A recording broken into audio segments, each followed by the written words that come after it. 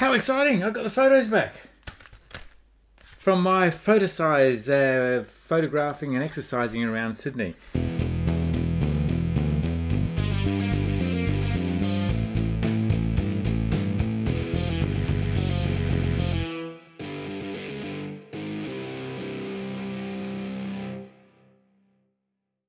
You may recall I was using old Kodak 200 ISO film that was supposed to be used and developed by 2006, and it's now 2020, so 14 odd years after its use by date, and actually the photographs have turned out quite well.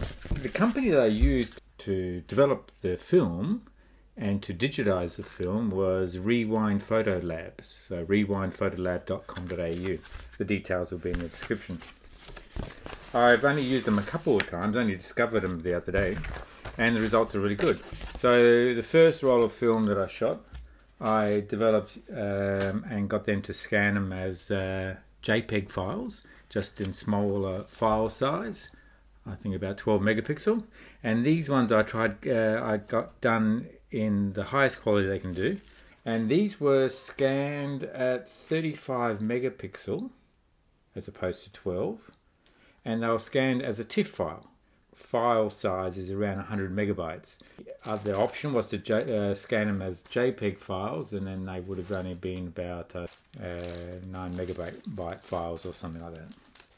But anyway, so that's what we're going to be comparing, and they also give you a proof sheet so that you can actually see roughly what you got. Then, in addition to that, when they scan it, then they send it to a Dropbox, and then you can actually download from the Dropbox onto your own computer. And that's what I've done. So just a reminder, I was shooting photographs with two cameras. And in some cases I took the same photograph with both cameras so that we can do a comparison, and that's what we're going to be doing today in the video. Now, let's have a look at the photographs in more detail. The top row here is with the Leica M240, and the bottom row here is with the old Leica M4 film camera. So these are digital copies of the film, color film, and these are the original digital JPEGs directly from the Leica M240. So we'll just compare these two photographs of the bike. There is more detail in the digital camera compared to shooting with the film. You can see all the grain. So with the TIFF file, there's been no smoothing done whatsoever. So basically what was on the negative is coming up here, and we can actually see the detail of the grain here. With the JPEG coming out of the digital camera, the Leica digital camera, you can see there's actually a lot more detail there compared to the film. If we move to other areas of the photo, and you can see there's actually more detail in the digital 24 megapixel camera.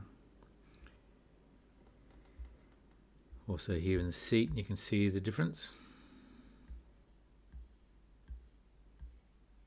So the point of this exercise isn't necessarily to see which has got more detail, even though that's basically what we're seeing. It's just understanding the different aspects of digital versus film.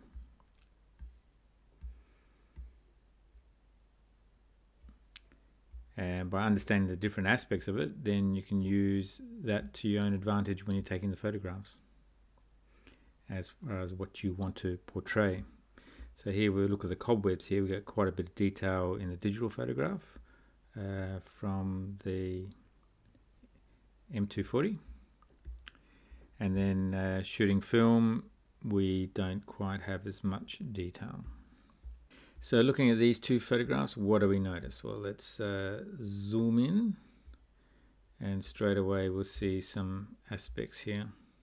So we look in the window here, we can actually see in the outline that there is some sort of a pot plant there, and you can just see the twigs and the branches and whatever.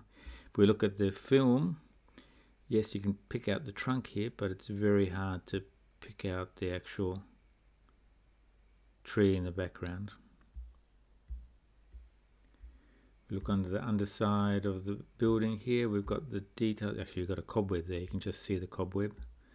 We've got some more detail here, and we're missing some of the detail here that the film.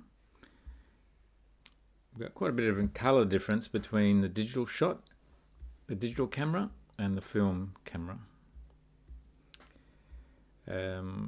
You could spend some time to try and colour match these, but again, I guess not really the purpose of the exercise this time.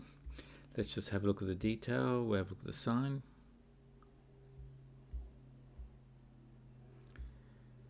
You can see we've got more detail in the sign using the digital camera versus the film camera.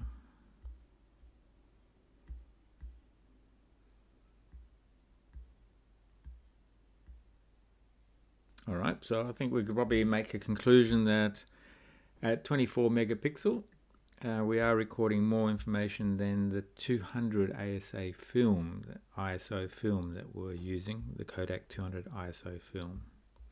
What's the conclusion out of this? These are tools, so they both have their pros and cons, and they all produce certain results. If you understand the results that can be produced with film and the type of effects that you have together, oh, that's a film, together with the digital, then you can create all sorts of wonderful artwork and be as creative as you possibly can be.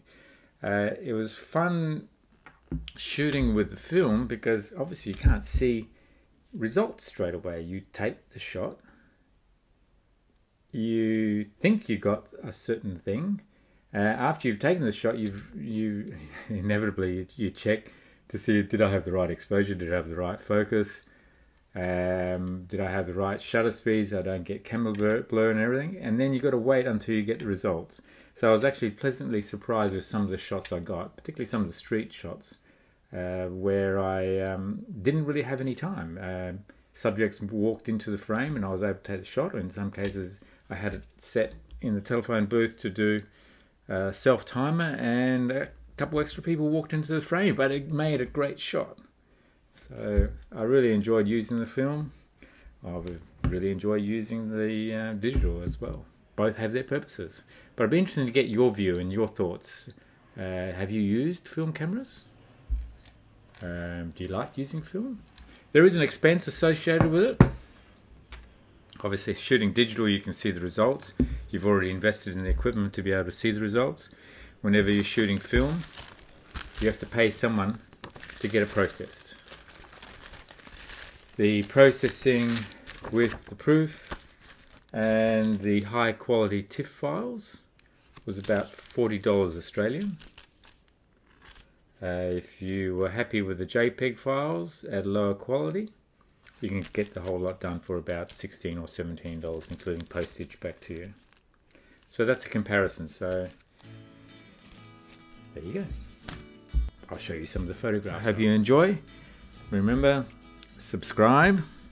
It's really important. It supports me to be able to provide more of these videos for you as a viewer. Please like, that helps with YouTube algorithms so that more and more people can actually view and enjoy the material. Do also leave comments. That also helps in understanding what you like to see and what sort of content that I create for Greeny Flicks YouTube channel.